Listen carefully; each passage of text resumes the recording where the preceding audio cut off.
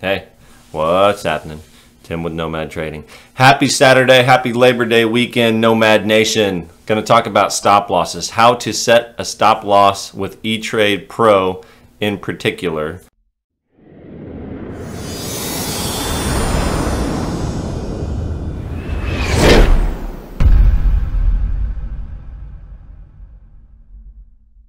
I've had several people ask me about stop losses and how to set a stop loss, etc.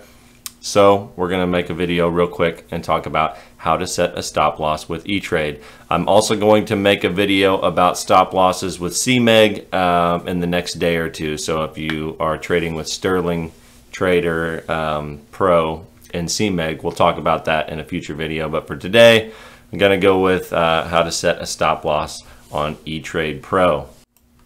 Okay, so here we are inside my computer. Going to use yesterday's PLM chart because the chart doesn't really matter. Today is Saturday, so the markets are closed. That's why this on level 2 is all blank right here. If you don't have level 2 or don't have any of this set up, check out my video about how to set up Etrade Pro if you're brand new to Etrade. But let's talk about how to set stop losses with Etrade Pro. So you're going to go down here to price type. I'm going to try to keep this as quick as possible so that I don't drone on mindlessly talking for 30 minutes like I tend to do in other videos. So let's get right into it. Price type right here. So if you're going to do 1,000 shares, whatever the case may be, you're going to go to price type. Right here you have all your different types of orders. So you already probably know what a limit order, that's going to limit the price that you pay. A market order is just going to go to the exchange and you're going to get filled at their mercy. You're going to get some slippage most likely.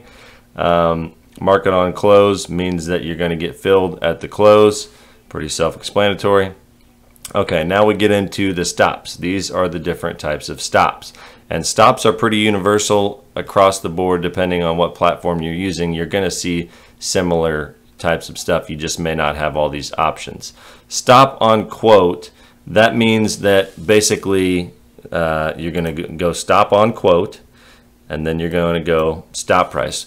I guess I should real quick cover what you're going to use a stop for, what would be the purpose of a stop loss.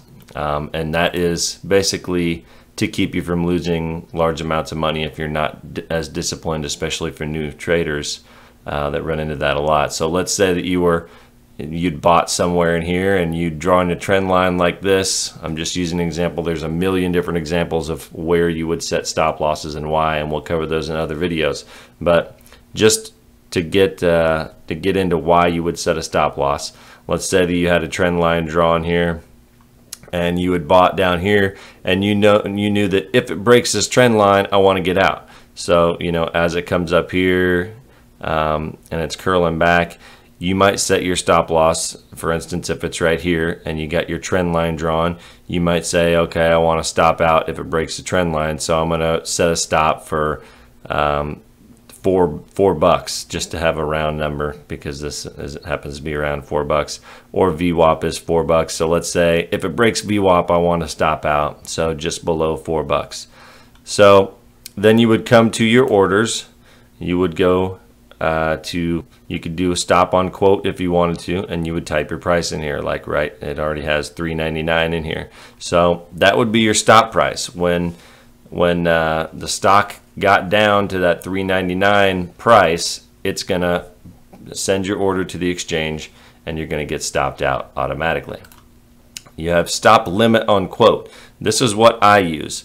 Stop on quote, I have not experienced this because I don't use it, but I've heard that sometimes you'll get some slippage on that. You might get filled lower whenever you get stopped out. I use stop limit on quote. What that means is that when the price reaches $3.99, this is your stop price. This is going to trigger the order to be sent to the exchange. Then you're going to have a limit price, which has to be lower than your stop price.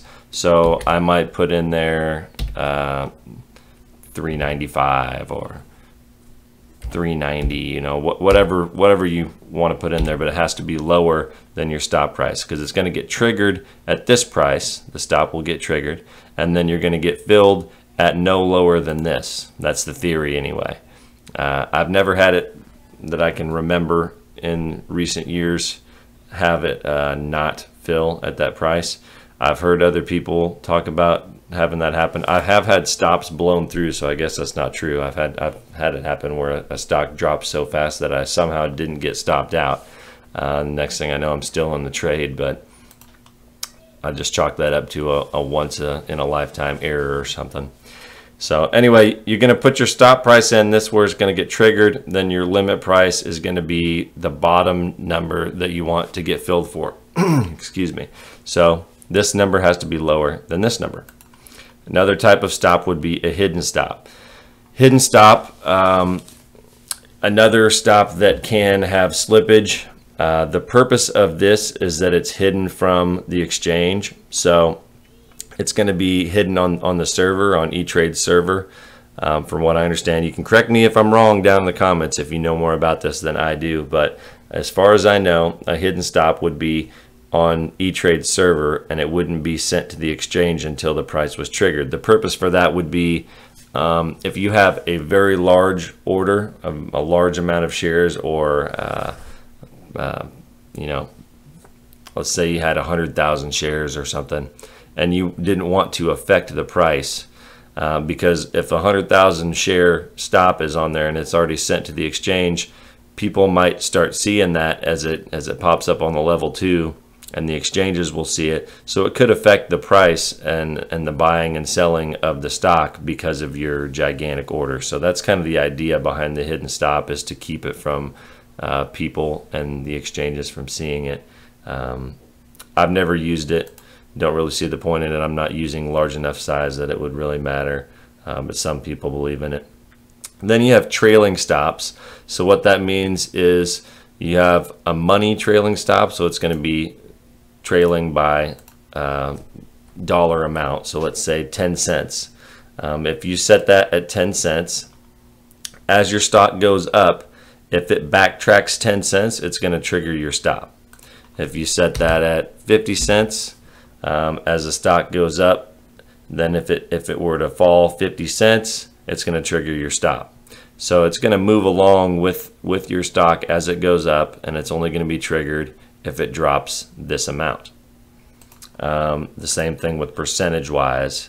If the stock drops 10% or 5%, whatever percent you want to set this at, if it drops that percentage, it's going to trigger your stop.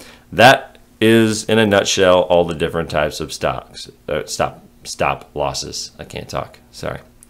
As far as what I actually use, I use stop limit on quote pretty much every time, or I just use a mental stop. So typically, for me personally, when I'm trading, I'm scalping. So I'm in a stock, I'm not in it very long, and I've already got my price target and my stop in my head. So if it's going my way, I'm typing in there just on a limit order where I want to get out at, and then I'm placing the order.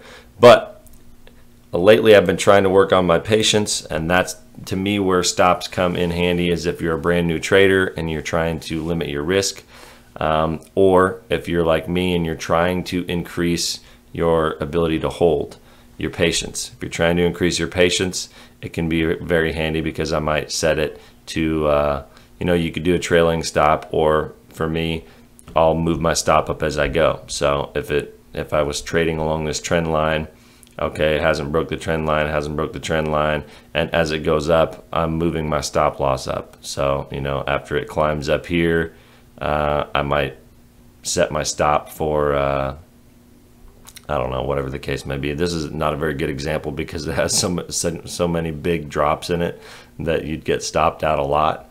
But again, that's kind of how you keep yourself from losing a lot of money.